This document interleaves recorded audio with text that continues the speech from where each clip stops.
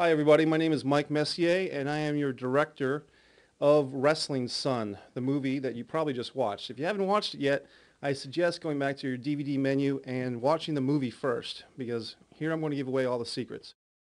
One of the problems of Wrestling Son was finding a good editor. I actually went to a total of three guys. Chip was the third guy, third time was a charm, and Chip turned out to be the guy to make this movie along with me.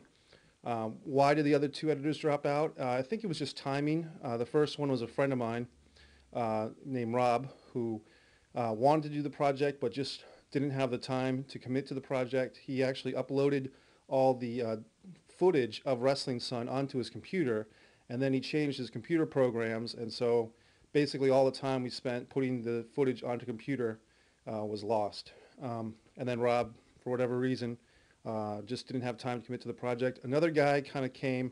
I met someone through the internet, and that didn't work out. That wasted probably 4 or 5 months. And finally, Chip and I met through a mutual friend, and I'll give a shout out to Bill Voda, who introduced us, and we were able to crank this out rather quickly.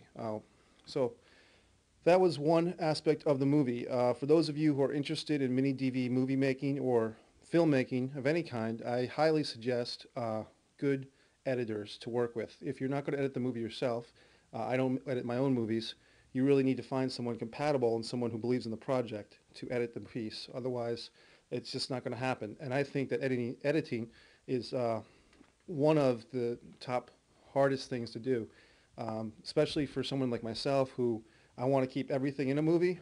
You need someone to shake the tree of the movie and keep the coconuts and let all the leaves fall on the ground, if you can follow that metaphor. I've had a lifelong interest in professional wrestling since I was about 9. I was watching what was known as the World Wrestling Federation, namely the Strongbow brothers, Chief Jay Strongbow and brother Jules Strongbow, Bob Backlund, the Wild Samoans, special fan of Rocky Soulman Johnson, who later would be the father of The Rock, um, Magnificent Morocco. All these guys were my early favorites. Then I got into Georgia Championship Wrestling, which had Rugged Ronnie Garvin, or the Man with the Hands of Stone, Ronnie Garvin. I think this movie, Wrestling Son, is more closely resembles an old school National Wrestling Alliance wrestling federation, something like Georgia Championship Wrestling or Florida Championship Wrestling. For those wrestling fans out there who know what I'm talking about, these are the federations from the 60s, 70s, and early 80s before they got swallowed up by either Jim Crockett Promotions, NWA, or WWF. There was many regional territorial promotions throughout the country, and these wrestling federations would have more blood, a little more violence than you would see in the WWF product, and it'd just be more of a haphazard, wild kind of affair than the World Wrestling Federation. The character that I play in this movie, Little Jack, is actually named after a very obscure piece of wrestling history. Sorry for just spitting on you right there. But young Jack Von Erich, who was the oldest of the Von Erich family. He never wrestled because he was only 6 when he was electrocuted in his backyard. For those of you who know what I'm talking about, the Von Erich family was a family of wrestlers who, unfortunately, I think they had 3 or 4 sons. Let's see, Kerry, Mike, David, and Chris all met young deaths.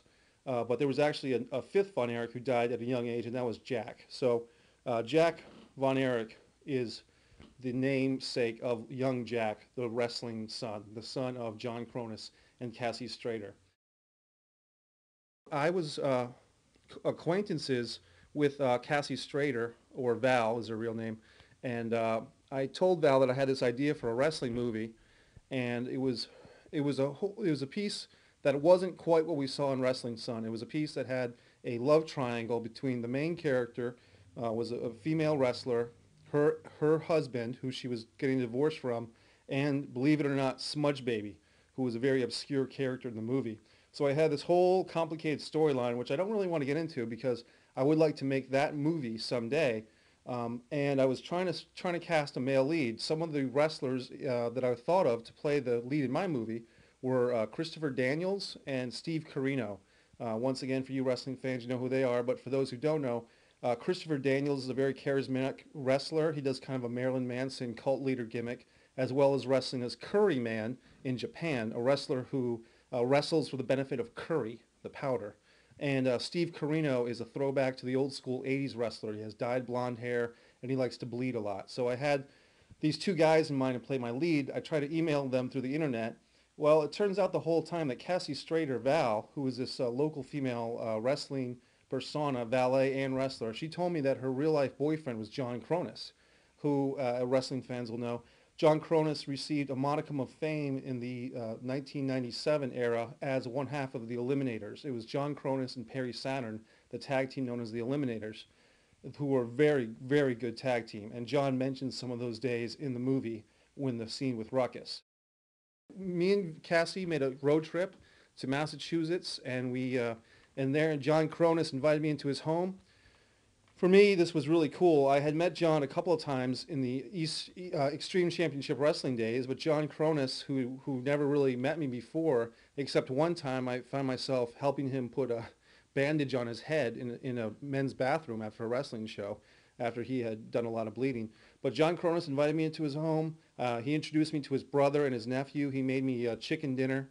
And I was really amazed that this guy that was so famous, I'm not trying to pick on John, but he was really living kind of in a state of a state beneath him. You know, a wrestler who I admire so much. He was bagging groceries at the local grocery place, and I really felt like this sucks because John Kronus is such a talented wrestler. He turned out to be a really nice guy, a really charismatic guy, and I was like, wow, you know, I hope this movie does something for me, but I also hope it does something for him. And he really has, if you know who Mick Foley is, the wrestler who also writes books, John Kronus to me has a very Mick Foley-esque way about him, and I mean that in the highest sense of the word. He's very fun guy, very warm guy, very open guy, very honest guy about himself. You saw that in the movie when he admits that he can't read or write. John has severe dyslexia, which I have a little bit of, so I can relate to that. And John was just a terrific guy. Edith did a great job. She caught one of the early scenes in the movie of John going back to the dressing room with his head, and then the old man says, "You're going to make the movie. You use the ketchup." Hey, you know how to make a movie. With the ketchup. That was camera number 2. Edith Perez caught that on tape, so she really did a good job as well. And she also, as you see a little bit of, she put up with Diamond Dave Donovan's advances, so to speak. Diamond Dave was a lot of fun. Diamond Dave is a guy who's never really liked me very much. I don't know if he's pulling a rib, as they say in the wrestling business, if he's pulling my leg, or if he just really hates my guts. But he was cooperative in the movie. He did act like himself, and he had fun as much as he could. And I think all the other wrestlers participated, but I got to say that there was a lot of tension in the air that night because I was walking around in the Smudge Baby dress. Hate to ruin it for you, but I was the Smudge Baby character. And I at times was looking over my shoulder expecting one of these wrestlers to clobber me. Tony, I've been a big fan of yours for a long time. All right, I'll just email Matter of fact, I was told if Balls Mahoney joined the Blue World Order, you could have been Blue Balls Mahoney. Put that on me, please. Right off the hill, I'm going to throw you up. I am not talking to someone. Goodbye.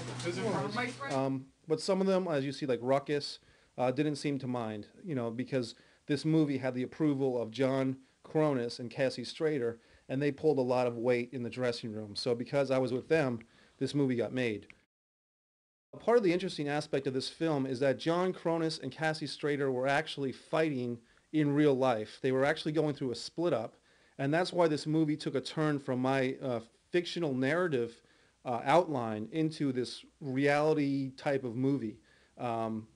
They really were having couple difficulties. No, I'm not taking a fucking backbone, kid. I broke your You never went anywhere else. You're giving me the Mexico. He spent Puerto Rico. And I don't know the state of their relationship right now, but I know that this was a tough night for them because John was actually going to move out of state, and Cassy wasn't that happy about it.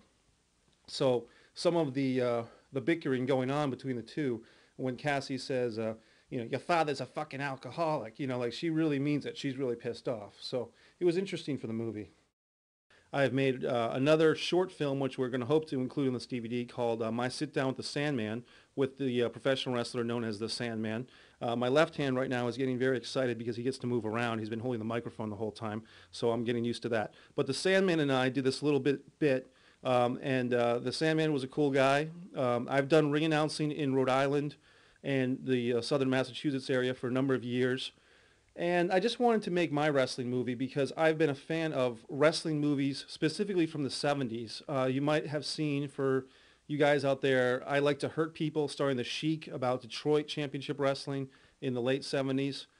They have that great theme song, I Like to Hurt People. You know, it's crazy. Some of these movies, I'm trying to think of them. Wrestling Queen is a very obscure one, but I think that's Vivian Vachon was in that.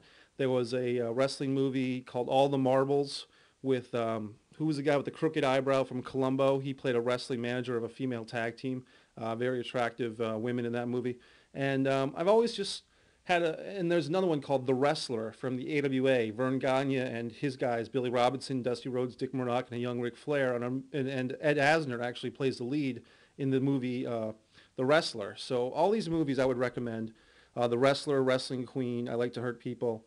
And they're a lot of fun. And I just wanted to make a movie that kind of captured that aesthetic because more or less, besides the explosion of the World Wrestling Entertainment / World Wrestling Federation / Worldwide Wrestling Federation, whatever you want to call it, there is always going to be a need, I hope, for local, you know, semi-pro or professional wrestling, which doesn't have a lot of money in it. So I hope that this Wrestling Son movie fills a niche.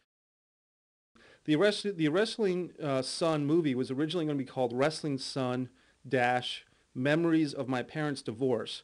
But in the editing context, it became clear that we weren't really going to clearly state that these two people, John Kronus and Cassy Straytor, were going to get divorced. We want to leave it more ambiguous. That was a choice by Chip, my editor, and he really didn't have footage that clearly stated that they were going to get divorced. So, you know, why have a title that that directs you in a way that's not necessarily true? So that was a decision to just keep the movie more ambiguous, and it's called Wrestling Son. We had two great people, two good friends of mine who I have to apologize to because they were filmed, they really worked hard in this movie, but were not used. Wendy Payne and Lenny Schwartz, at one time or another, both played a role called the therapist. It seems you had a difficult childhood, but so did many. Don't you want to do anything else with your life? All you do is talk, but you never listen to what it is you're saying. Don't you want anything else, Wrestling Son? It seems to me that you've come from an abusive family. Your parents beat you with words and steel chairs. You and Oedipus would make a great tag team. The tag team champions of guilt, anxiety. And then I filmed it on myself with Wendy in Massachusetts, of a therapist who was talking to the adult version of the Wrestling Son and guiding him through therapy. And that goes back to the title of Wrestling Son, Memories of My Parents' Divorce. Broken tables and ruined dreams. You remind me of Maurice Sendax's Max. You truly did run where the wild things are. Except you had no warm dinner to come home to. Where did you rest your weary head? I actually wrote an 80-page storyline for World Wrestling Entertainment, which I don't know if they've ever taken a look at, even though I've sent it to them several times, and I've given copies to Ric Flair and Mick Foley just to get this off my chest.